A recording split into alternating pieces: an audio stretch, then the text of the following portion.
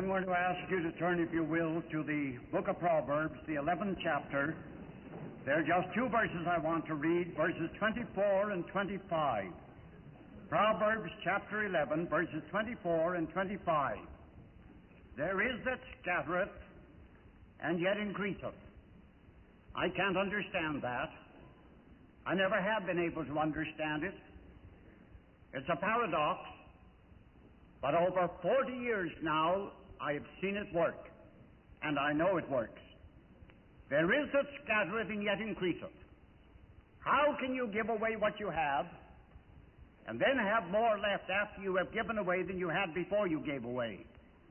That's what this verse says. There is that scattereth and yet increaseth, and there is that withholdeth more than is meet, but it tendeth to poverty. You hang on to more than you ought to hang on to, and the result may be poverty. The liberal soul shall be made fat, shall prosper, and he that watereth shall be watered also himself. Years ago, I was holding an evangelistic campaign in the great church of which Dr. Paul Reese was the pastor in Minneapolis, Minnesota. The church seating some 2,000 to 2,500 people. Again and again I saw that church packed to capacity. One night at the close of the service, after the benediction had been pronounced, I was standing in the pulpit when I saw a well-dressed businessman walking up the aisle, and I saw that he wanted to say something to me. As soon as he got within speaking distance, he cried out, "Dr. Smith, I owe you everything I am and everything I have in life." I looked at him in amazement. I said, "You owe me everything you are, everything you have in life? I don't understand. Explain." Years ago, he said, during the days of the Great Depression, I was living in your city, the city of Toronto, Canada. I was down and out. I was so low that I could hardly reach up and touch bottom. I had lost my position. I was dressed in rags. I was deeply in debt. My wife had left me. My two daughters had left me. I was tramping the streets of Toronto looking for a job, and I couldn't find a job for love or money. One day, he said, I was walking along Brewer Street. I happened to be passing your church. The doors were wide open. I heard singing on the inside, and having nothing else to do, I went in, and I sat in a pew at the back of the church. He said, you were holding one of those annual missionary conventions of yours, and you yourself, you were in the pulpit. But he said you were making so many absurd, so many foolish, so many nonsensical statements. As a matter of fact, he said, you were talking so much utter nonsense that I sat up and listened. He said, you were saying, give and it shall be given unto you. You were saying, square with God and God will square with you. You were saying you can't beat God giving. You were saying God will be no man's debtor. He said, I'd never heard anything like that in my life before. Why, he said, you were talking right up my alley. What I needed more than anything else was money. And you were telling me exactly how to get it. You were saying, give and it shall be given unto you. Just to see whether or not you were telling the truth. He said, I took my pencil out of my pocket. I signed one of those faith promise offering envelopes of yours. And I promised God a certain percentage of all that He might give me in the future. Well, of course, that was easy for him. He didn't have a cent to his name. He could promise God a percentage of anything that he might get in the days to come. He said, I handed the envelope to one of your ushers, and I walked out of the church. Then he said it happened. Within a few hours, I had a job. The first I'd been able to get for months. At the end of the week, he said, I figured out exactly the percentage I promised, and I paid it in to God's work. At the end of the next week, I figured it out again exactly, and I paid it in. Then he said I got a raise in my wages. And he said it was working so wonderfully that at the end of the next week, I again figured out the exact percentage, and I paid it in. It wasn't long, he said, before I got another position. Then I was getting more money. And again, I figured out the exact percentage that I promised in your church, and I paid it in. He said, to cut a long story short, it wasn't very long until I threw away my rags. I got a new suit of clothes. I paid up all my debts. Then my wife came back to me. My two daughters came back to me. And now he said, we're living here in the city of Minneapolis. I have a splendid position. I'm a prosperous businessman. We own our own car. It's all paid for. We own our own home. It's paid for. We have money in the bank. We have money in our pockets.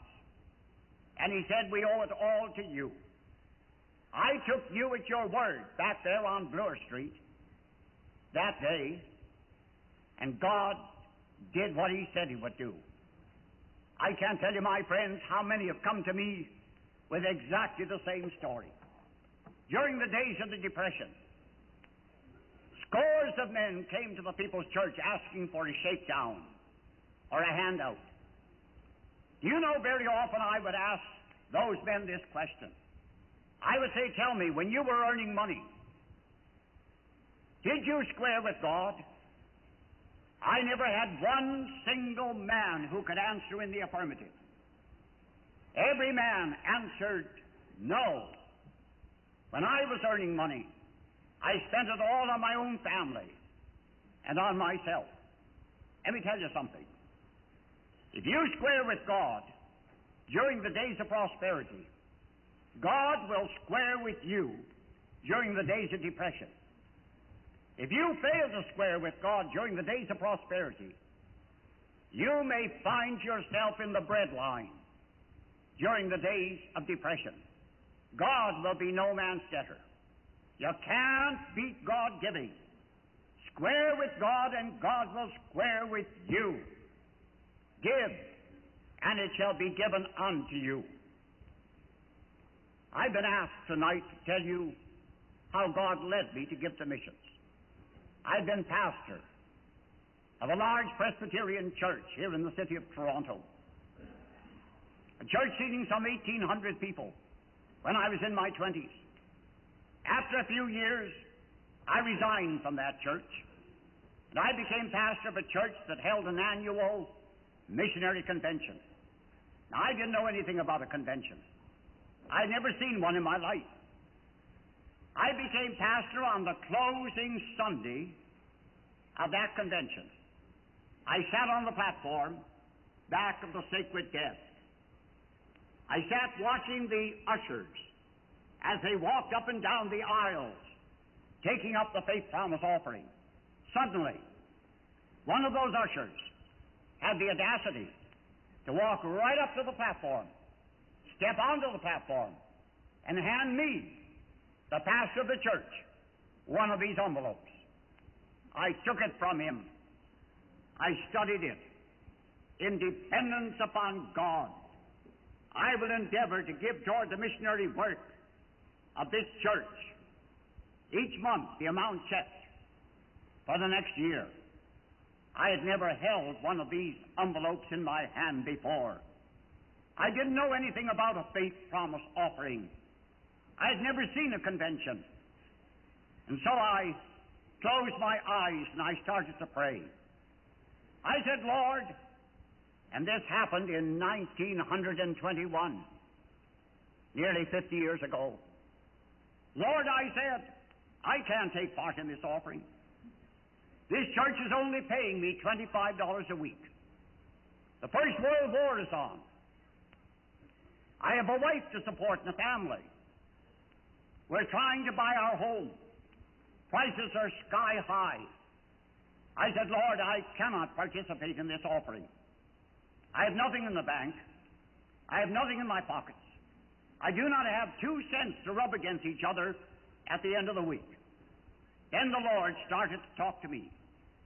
Now, I didn't know that that morning God was going to teach me a lesson that I, in turn, would teach to tens of thousands of Christians all over the United States of America in the future years. But so it was. For presently God said to me, I'm not asking you for what you have. I said, Lord, you're not asking me for what I have.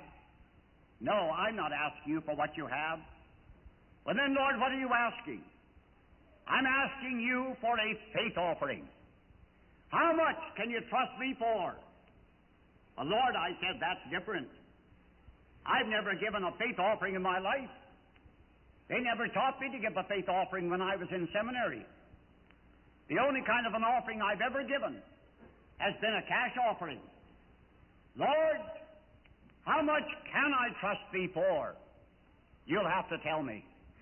Now, I thought God might say $5, because once in my life, as a Presbyterian minister, during the year, I had managed to give $5 to missions, once in my life. I didn't know what God would say. Now, I'm not going to try to tell you tonight that God spoke to me in an audible voice. But I can remember it as though it were yesterday, even though it happened nearly 50 years ago. For as I sat there, with my head bowed, my eyes closed, suddenly the Spirit of God said to me, $50. And I opened my eyes, I looked around in amazement, wondering where the voice had come from, wondering what God had actually said. $50, Lord. 2 weeks' salary. How can any mortal man give 2 weeks' salary to missions, let alone a minister? But you know, God never changed the amount. Again, He whispered, $50. I can remember as though it were yesterday, taking out my pencil, signing my name, writing in my address on that faith promise envelope, and checking the amount, $50. I had never given such a fortune in all my life before. The amount was so staggering that I could hardly think about it. I handed it into one of the ushers. Every month from then on, I had to get alone with God, and I had to agonize in prayer. I had to exercise faith. I had to ask God to send me an extra $4. And do you know that in answer to prayer, month by month, without one single exception, God sent me the extra $4. At the end of the year, I had paid in every cent of the $50 I had promised 12 months before. But this is what I want to get over to you tonight. I received such a spiritual blessing. It was such an inspiration. I was so thrilled. My heart was so filled with joy that at the next convention, I doubled it. And by faith, I made it $100 for the year for missions. And again, God answered prayer. My faith commenced to grow. And once more, God sent it in. At the next convention, by faith, I doubled it again. And I made it $200 for the year for missions. And again, God sent it in. And then the church raised my salary from $25 a week to $40 a week. Now I was on Millionaire Row.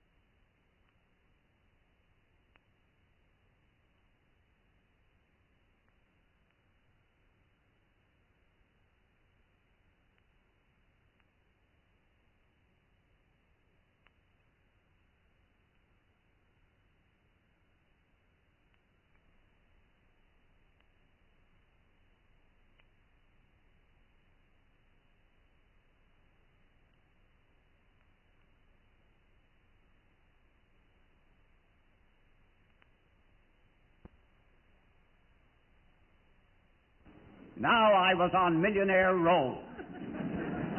Now I had so much money that I knew I could give more than I'd ever given before. At the next convention, I doubled it once more. I made it $400 for the year. Then there came a day when I doubled it again and made it $800 for the year.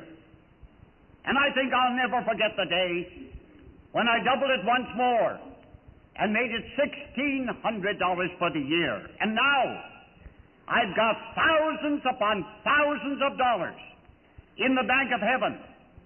And if I'd waited until I had the cash, I wouldn't have anything in the bank of heaven, because I never would have had the cash.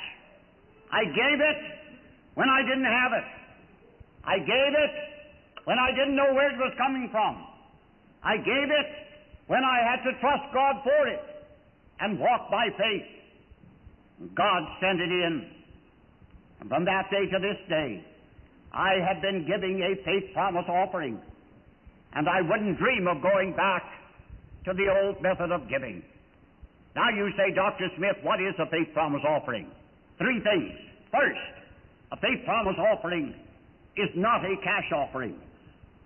You do not have to have one single penny in your pocket in order to give a faith promise offering. For instance, suppose I have a dollar bill in my pocket. All I have to do is to tell that hand to go into that pocket, find that dollar bill, and put it on the plate. I'll never have to pray for it. I'll never have to exercise faith for it. I'll never have to trust God for it. I've got it. All I have to do is to be willing to give it. That's a cash offering. I never take up that kind of an offering for missions. That kind of an offering brings very, very little blessing. A faith promise offering is not a cash offering. Therefore, if you are here tonight and you have no cash, you can still take part in this faith promise offering. Second, and I want you to get this, it's very important. A faith promise offering is not a pledge offering. Never in my life have I taken up a pledge offering for missions. You say, what's the difference between a pledge offering and a faith promise offering? All the difference in the world. A pledge offering is between you and the church. And if you don't pay it, the church will have a right to send the elders around to collect it, because you owe it. You have pledged it. I never take up that kind of an offering for missions. What is a faith promise offering? A faith promise offering is between you and God. Nobody will ever ask you for it. Nobody will ever demand it of you. Nobody will ever call on you in order to get it. It's a transaction between you and God. And if you can't pay it, all you have to do is to give your excuse to God and nobody else. And if God is willing to accept your excuse, then you'll not have to pay it. It's a secret transaction between you and God. That's the only kind of an offering I've taken up for missions for the last 40 years. Third, a faith promise offering is a Bible offering. It is a scriptural offering. It is a Pauline offering. And I like to do things according to the Word of God. You remember how the Apostle Paul would come to a church? He wanted money for the poor saints at Jerusalem. He knew the people did not have it. Therefore, he did not take up a cash offering. He knew he couldn't get what he needed. He took up a faith promise offering. He said, I'm coming back in 12 months. You have it ready. I'll give you 1 year to prepare. Then he left them. About 3 months before it was time for him to return, he sent Titus, you remember, to remind the church of the promise that had been made when he had been there, and to warn the church that he would be coming along to collect it at the end of the year. And then when the year was up, the Apostle Paul went back to that church, collected the amount that had been promised 12 months before, went to Jerusalem, and relieved the needs of the poor saints there. You say, where do you get that? Have you ever read chapters 8 and 9 of 2 Corinthians? Let me make a suggestion. Let me suggest that when you go back home tonight, you get your living letters. Turn in your living letters to 2 Corinthians. Read chapters 8 and 9. The Apostle Paul talks about nothing in those 2 chapters except money. I know of no one who pled for money like the Apostle Paul did.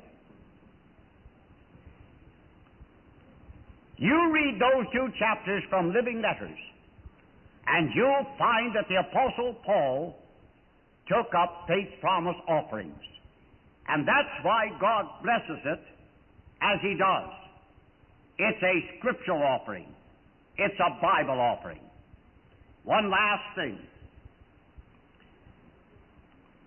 Why is it that these faith promise offerings are so successful? I'll tell you why. Because everyone, every individual takes part.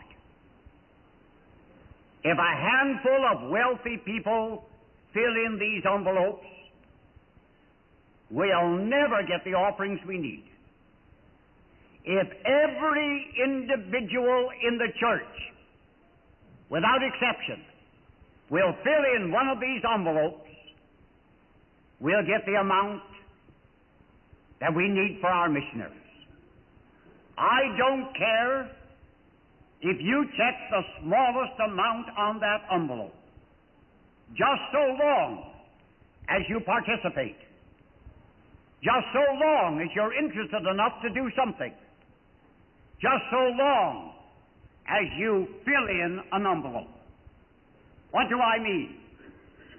Every boy in our Sunday school is expected to fill in one of these envelopes himself. Every girl in our Sunday school is expected to fill in one of these envelopes for herself. We do not expect a mother or a father to fill in the envelope for a son or a daughter. We want every boy and every girl in our Sunday school to fill in one of these envelopes. We want every member of our choir to fill in one of these envelopes, each one individually. We want every one of our elders, over 200 of them, to fill in one of these envelopes. We want every individual here present tonight to fill in one of these envelopes. But you say, I'm a wife. My husband does the giving. You're never going to get to heaven on your husband's salvation. Why shouldn't you do a little giving yourself? Why should you leave it all to your husband?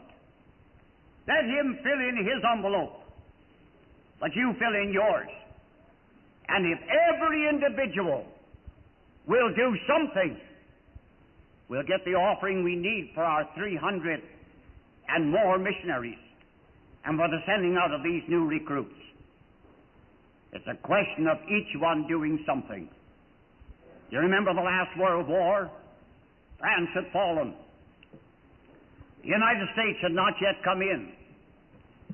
Great Britain was standing alone with her back against the wall, expecting almost instant invasion. The Prime Minister, Sir Winston Churchill, decided to speak directly to the American people. I was driving along the highway with my wife. I drew my car to the side of the road. I turned off the engine. I didn't want to miss a single word. I tuned in London, England. The Prime Minister only spoke for 2 or 3 minutes, but I'll never forget what he said. Speaking directly to the American people, Sir Winston Churchill said this: "Give us the tools, and we'll finish the job." Ever since then, I've been facing congregations of all denominations and speaking on behalf of our 44,000 Protestant missionaries. I have been saying to those congregations, give us the tools and we'll finish the job. And tonight, speaking on behalf of more than 300 missionaries of the People's Church and these new recruits and all these faith missionary societies, I say to you, give them the tools and they'll finish the job.